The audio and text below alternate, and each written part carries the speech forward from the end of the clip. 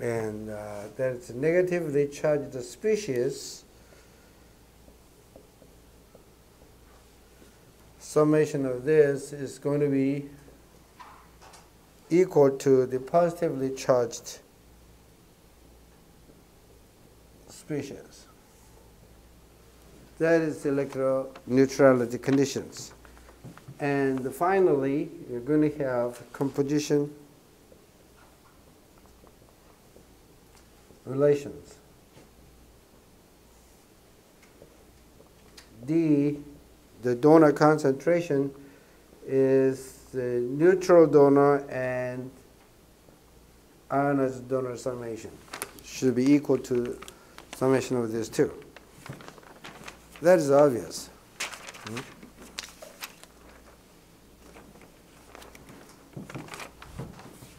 Now we have 4 equations and 4 unknowns, so basically it can be solved. You can have the solutions. But we know the extra facts that electron concentration, intrinsic electron concentration should be equal to the intrinsic hole concentration, and the defect electron concentration should be equal to the ionized donor concentration. This is the fact that we know. Okay? And then electron concentration here is going to be hole concentration, and that is Ki square root over Ki. Okay? And also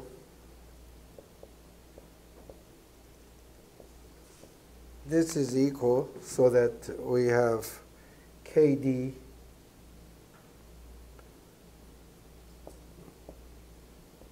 square root of this.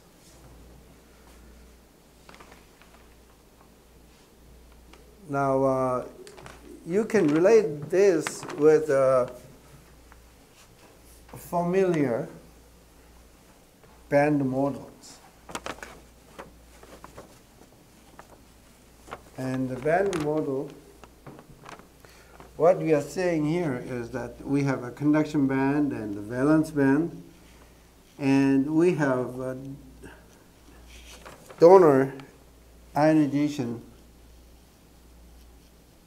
energy as the EI here. And then this is the band gap. So across the band gap, we have electrons and holes, intrinsic electrons and holes, and we have electrons from the donors in the conduction band, okay? So delta GI in the QCR is now equal to the band gap of this band model. And then GD is ionization energy, and in this band model is equal to the ED. And the Ki is equal to the effective density of state conduction band times effective density of states in the valence band, where the NV is equal to 2 pi m whole KT over H square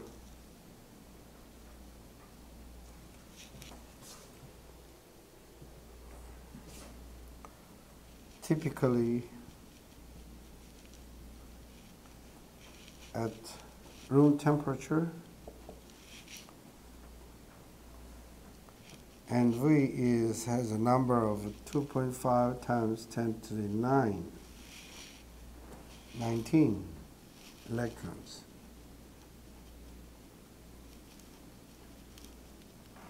Sure. That is a typical number.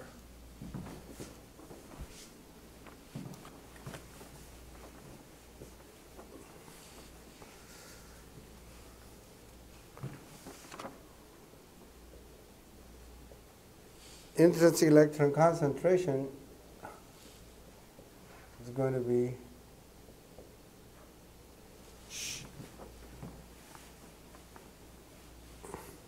expressed like this, and then E D naught is D 1 minus Fermi-Dirac statistics.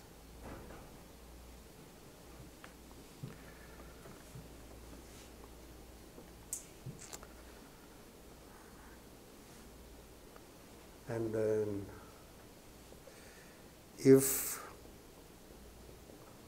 my EF is very larger than KT,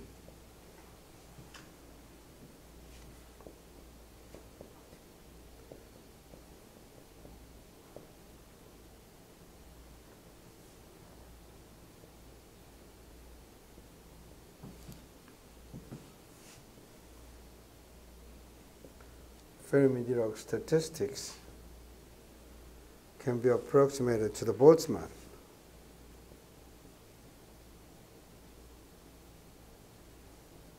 D F over KT.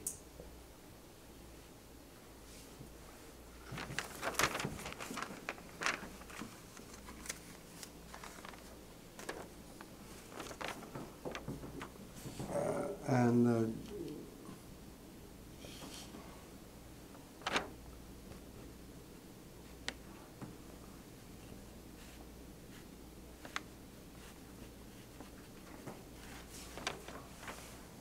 minus ED minus EF KT, and that is equal to the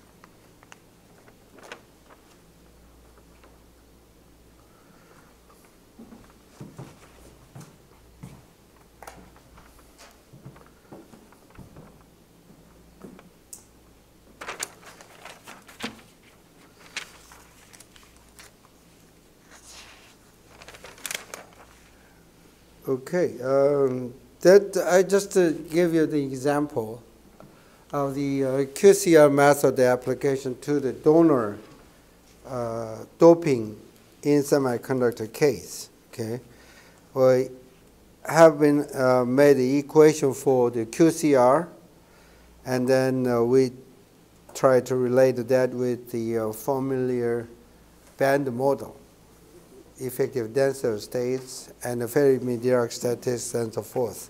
Okay, that is the same thing, but the electrical engineers try to approach the band model, and chemical engineers try to approach the quasi-chemical reaction models for the doping thing. Okay, we often call the doping chemistry for that. Now, for the defect equilibria, okay, let's say we have a Frankel defects in MX crystal in equilibrium with a vapor. That is, let's see.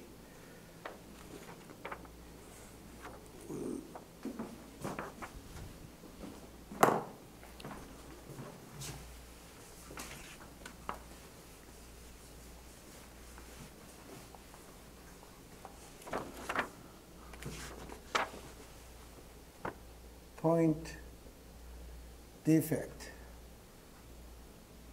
equilibria. Right.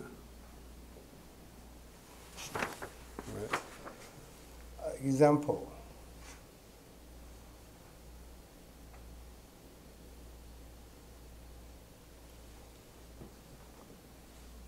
Frankel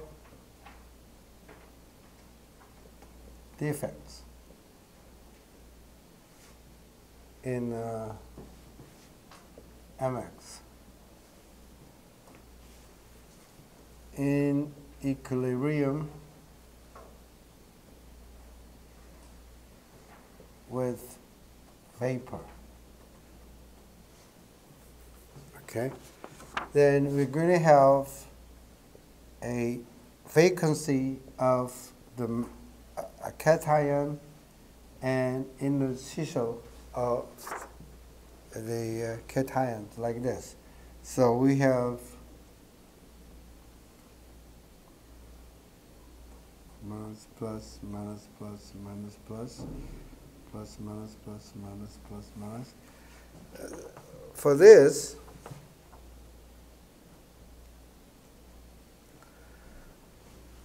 we are going to have vacancies here, and this is going to place in somewhere as an interstitial.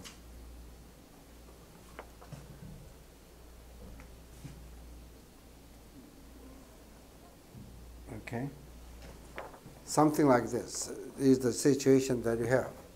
So the equations that we can set through the quasi-chemical reaction approach. Normal occupancy has the energy to create the Frankel defects, right? That is a defect formation.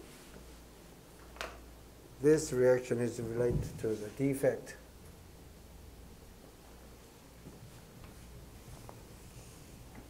formation.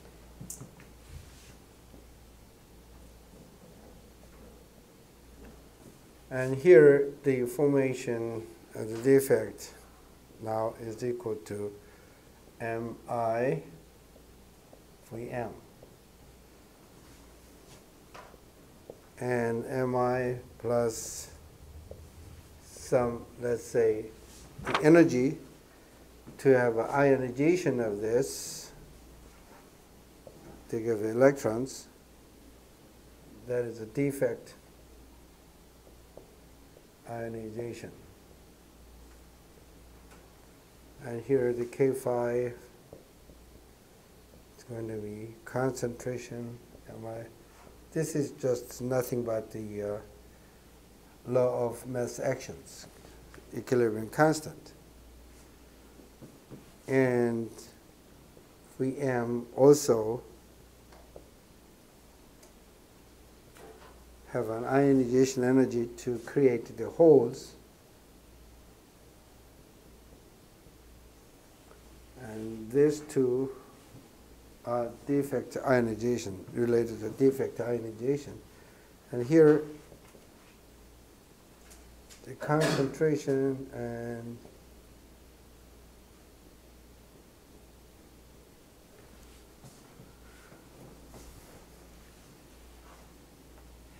now electron and hole equally brilliant.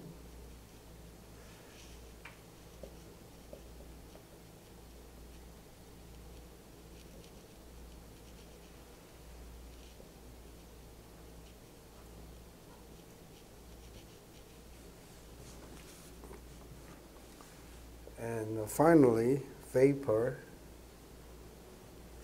defect equilibrium.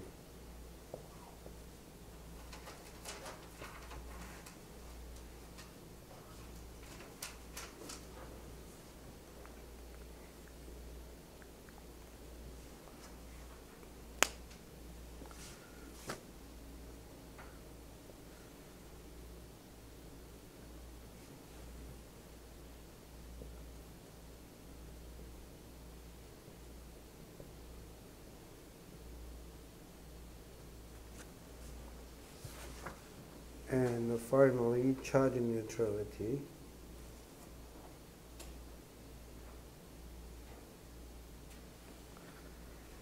Says N plus Vm minus negatively charged species is equal to the positively charges.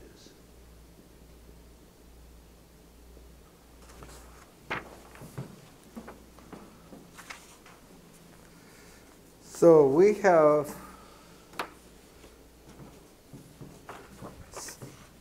unknowns, 6 unknowns and then 6 equations so that we can solve this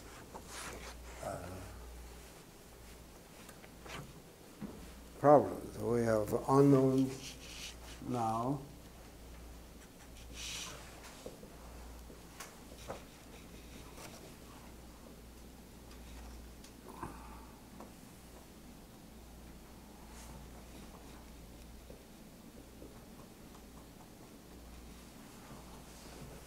One, two, three, four, five, six. 6 unknowns, and we have equations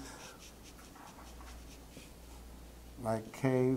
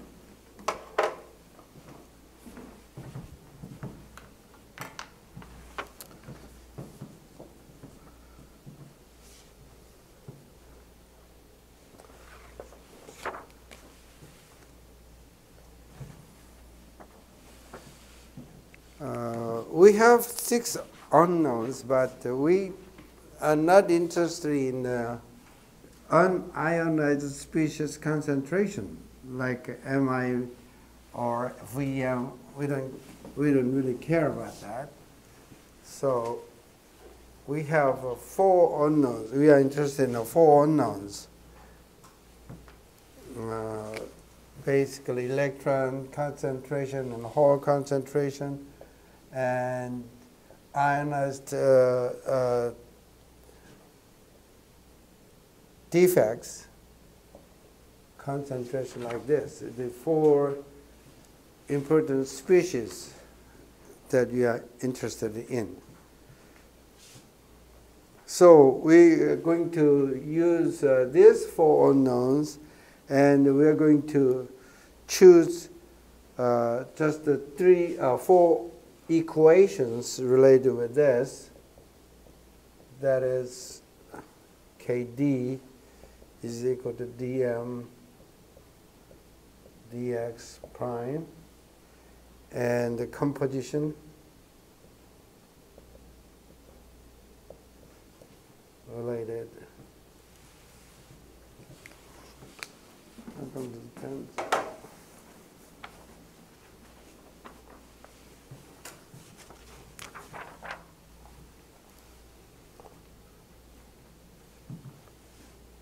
Equation Kx and charge neutrality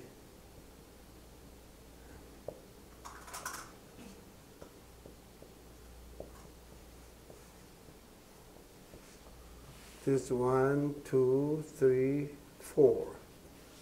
That is the important equation they're going to use, okay, to identify the 4 unknowns there. And the other equations are self-evident, except there's compositional equations. Let me give you the explanation of this compositional equations a little bit by giving you the example, like let's suppose we have copper oxide is in equilibrium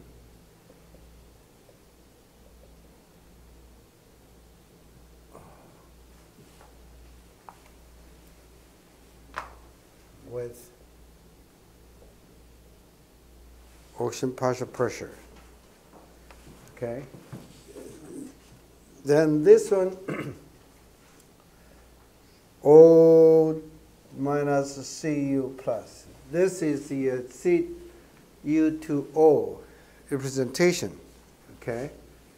And then we just make a repetition of this. Plus Cu plus O, Cu plus, and Cu plus O, Cu plus, and Cu plus O, Cu plus. Now this is the structures that we have, and then it's in equilibrium with the PO2 in such a fashion that this part we just put the O minus there. Then this means the oxygen gas in equilibrium with the copper 2 hole. Things like this, okay? And the Kx now is going to be vacuum, it's copper. That is actually vacuum of copper. Vacancies of copper. We are having 2 vacancies here, vacancies of copper, like this, okay, with the oxygen in the crystal, so that it has been, the chemical reaction can be represented like this, okay? And then the vacancies of copper should be negatively charged, so that the law of mass action can be expressed like a PO2 half, like this. Oh, no. This is going to be the whole.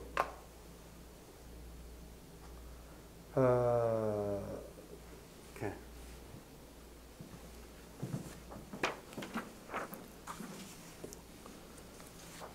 And the charge neutrality conditions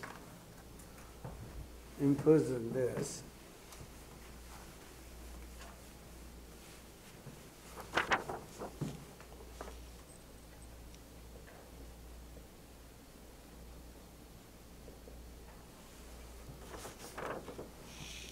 The free copper minus should be equal to the whole, so that now the Kx now becomes P4 PO2 square root of PO2. And the P now is equal to Kx 1/4 PO2 1/8.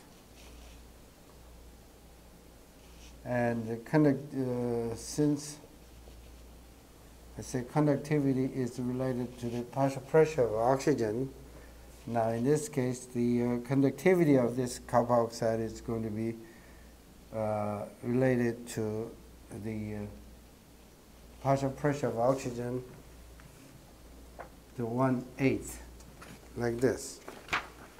Okay, that is the compositional equations. Let me give you another example of this and finish today's lecture. Another system that we have to think is the aluminum oxide, alumina. And aluminum is a third, 2 aluminum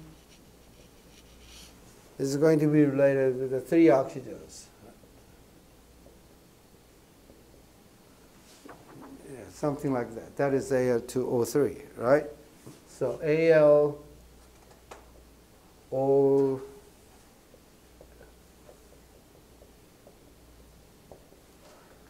and then here, let's say we have that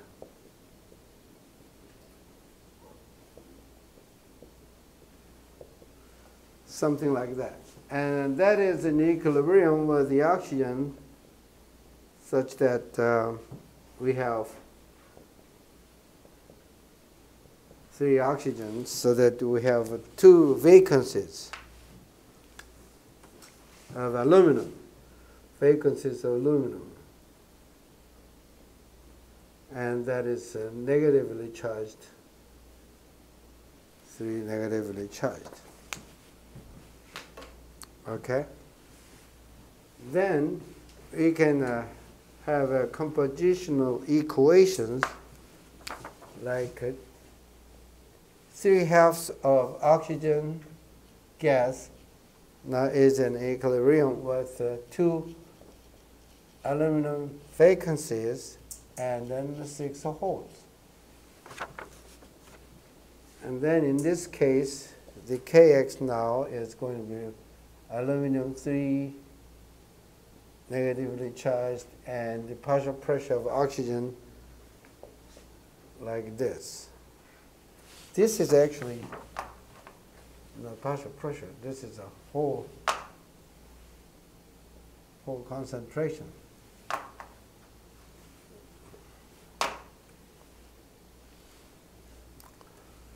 Okay, 3/2. And the charge neutrality, 3 aluminum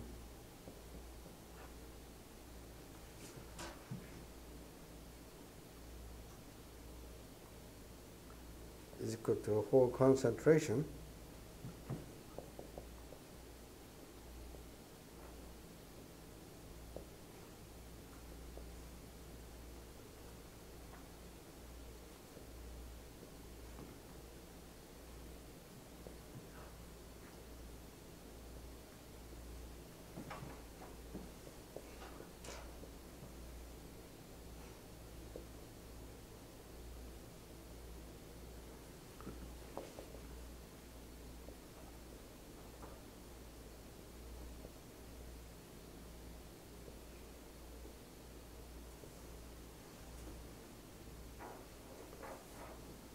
Now, the conductivity of this is going to be related to the ocean partial pressure 3/16.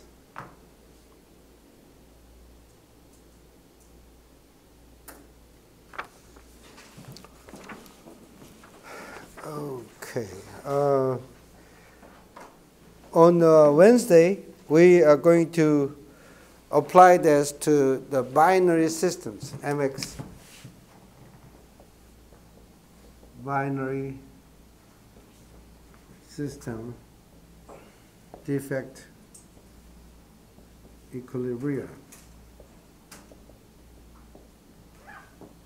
In this diagram, we're going to make a equilibrium diagram of defect concentration, and this is the log Kx or F, or the partial pressure related to the X2. Okay? The system which is in equilibrium with the anion gases, and then with the partial pressure of the anion gases, the defects inside the material is going to be changed. The concentration of major defects, electrons and holes and negatively charged defects and positively charged defects, those 4 defects is going to be changed with respect to the concentration of the environment, which is in equilibrated with the system. And how those 4 different major defects will change with respect to the concentration of equilibrated environment is going to be discussed in the next class. Okay? So I'll see you on Wednesday then.